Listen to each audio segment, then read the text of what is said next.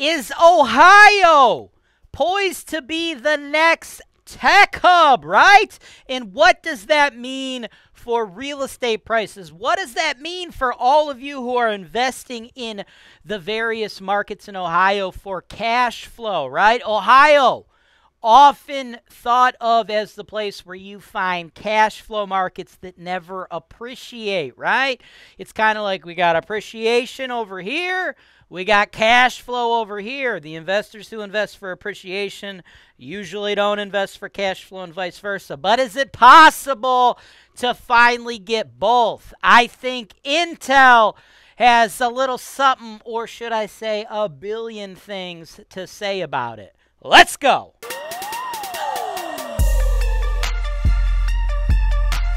Welcome to the show, folks. My name is James Wise, and today I want to talk to you all about the Ohio real estate market, right? I got a lot of people who are investing in many cities across Ohio, right? What we do at HoltonWise is we help investors from all over the world invest in cash flow real estate, right? Then we handle the property management, maintenance, construction, insurance. We do it all, okay? And a lot of these people, they come to Ohio because it's sought as a cash flow market, a low-cost cash flow market, right? You invest in Ohio for cash flow. We get a ton of folks from the other tech hubs of the world, right? You got Intel here, right? My tech people. Where are my tech people? California, Silicon Valley, right? California is where you invest in for appreciation. But a lot of the prices in California are incredibly high, so when we get mom and pop investors, people that don't have a lot of money, they want to invest for cash flow, they're typically going outside of Ohio. But one of the drawbacks to Ohio, if you're looking at investing and you're looking at it on a national scale, right? You're trying to figure out like where are the best markets to invest in. One of the drawbacks for a lot of the markets in Ohio is appreciation, right? It's not an appreciation type market, right? It's never one of the markets you look for when you're trying to invest for appreciation. When we're talking about cash flow, people are like, oh, Cleveland, Toledo, you know, all these places in Ohio, right?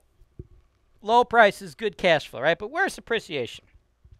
Well, that all might be changing soon, and it's got to do with our folks over at Intel, man. Now, this is not confirmed, though, okay? This is breaking news, folks. This has not yet been confirmed, but the rumor has it that Intel is about to invest $1 billion in a new chip factory in Ohio, right? Semiconductor chips, okay? As I speak to you all, it's 2022. That is a big deal, okay? You may not, like, as you're watching this right now, like, know what a semiconductor chip is. It might not be something that's on your radar, but I assure you, you have probably felt the pain of the semiconductor chip shortage, right? What have we been dealing with since all the COVID issues and issues with China and other Asian countries out there, supply chain issues? What have we been dealing with? We've been dealing with major supply chain problems, right?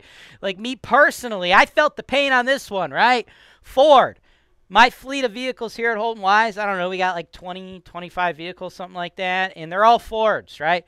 Well, I needed a new personal vehicle, one that I drive, and obviously I drive a Ford truck. I mean, I'm wearing a Reagan Bush 84 hat. Who didn't know I drove a Ford, right? Well, I was trying to get one of my Ford trucks built for me, and I friggin' was in line forever, right? Because Ford has a huge shortage of these chips, these semiconductor chips that are needed, right? Friggin', they lost 700,000 units of production. That's 700,000 trucks that Ford could have sold last year that they couldn't because they couldn't get these chips, okay? But Intel coming to the rescue, folks. Intel is deciding to start investing at home. People want American companies to start making these chips, right? Because it's all overseas. And as we run into issues, we get screwed, right? Like this company right here, TSMC, they're a Taiwan chip maker. They have 51% of the world's chip production, right? These little chips, right? So if this company has issues, you can't get the chips. And it's not just trucks, right? It's not cars. It's not just trucks. Like everything uses these chips, right? These chips are in your phones, this or that, right? So the moral of the story is we need to get these chips in the good old US of A, right? To continue producing the goods that we need, right? Our vehicles, our cell phones, things of that nature, right? So we need these chips.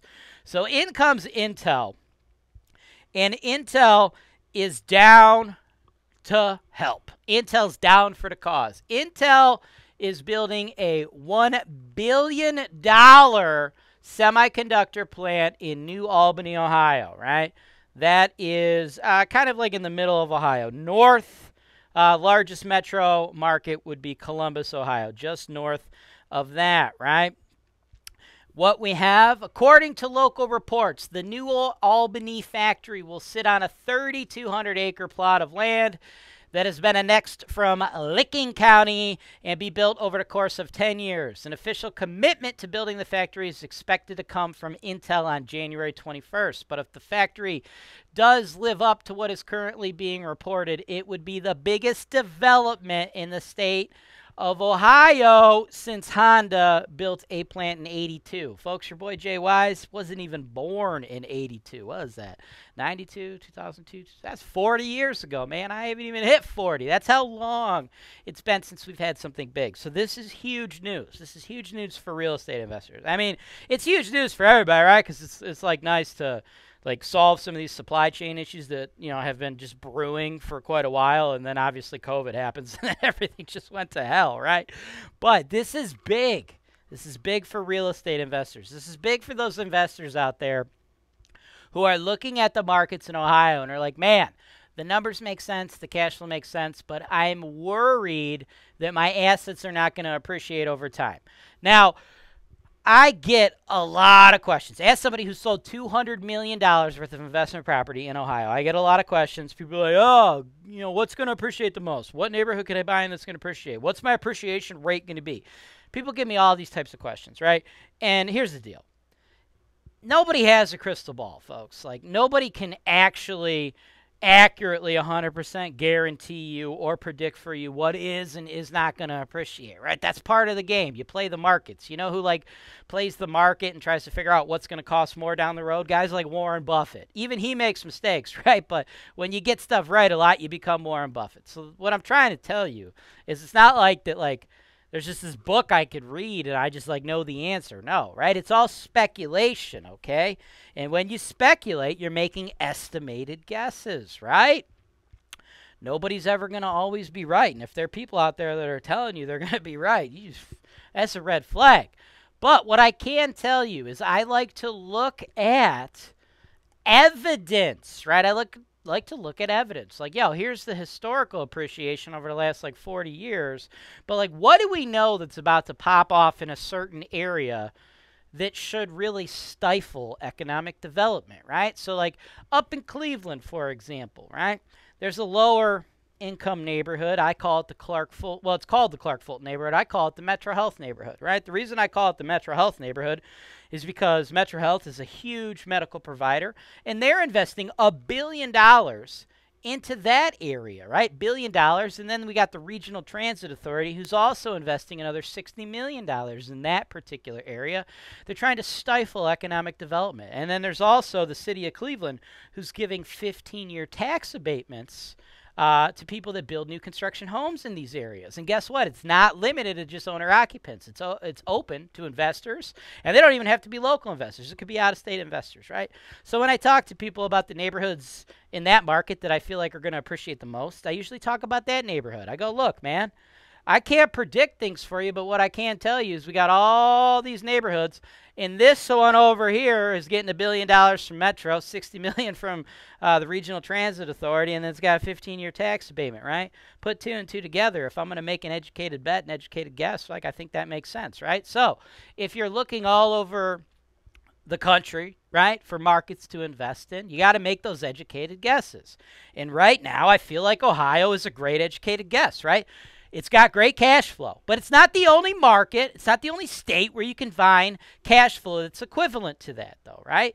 If you're looking at, let's say, 10 places and they all got similar cash flow, dig deeper.